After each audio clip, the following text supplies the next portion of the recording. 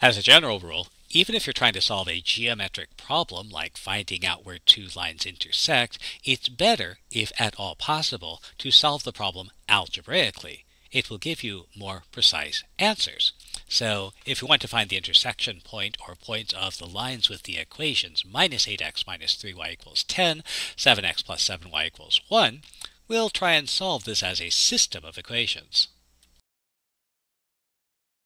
So let's try and solve this using the substitution method. And so that means we'll need to solve one of the equations for one of the variables. So solving the second equation for x gives us, and we'll substitute this into the first equation, giving us, and at this point I'm looking at this saying, I'm going to get a mess of fractions here, and maybe we don't want to use substitution here. And the bad news is, if the only method you have of solving equations is substitution, you're going to have to solve this equation, fractions and all. Fortunately, we do have a second method of solving equations, and that's the addition method. So let's solve this using the addition method. So the first thing to notice here is the coefficients of x are negative 8 and 7. So if we multiply the first equation by 7 and the second equation by 8, we get, and now the coefficients of x are equal but opposite. So if we add the two equations, we get, and so we can solve for y by dividing by the coefficient, 35. And so our solution is y equals negative 62/35.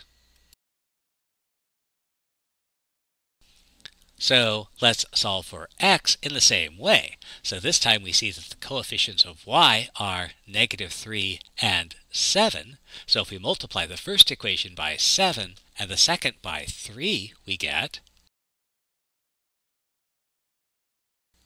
and we can add them and solve. And so x is 67/35. So it's important to remember that computers are stupid, and they can't understand what you meant to say. So here we solved for x and y, but if we try and enter these in,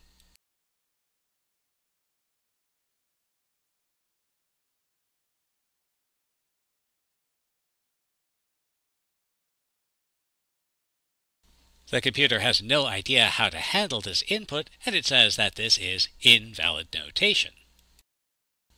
Well, the directions do say to enter your answer as an ordered pair, so that means we should not have these x equals y equals, but should have a comma between the values.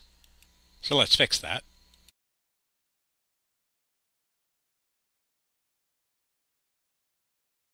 Wait for it. And it still doesn't like this notation.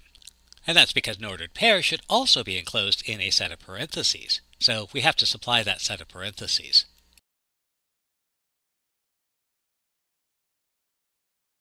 So let's check. Our answer is written as an ordered pair with the x-coordinate first and the y-coordinate second.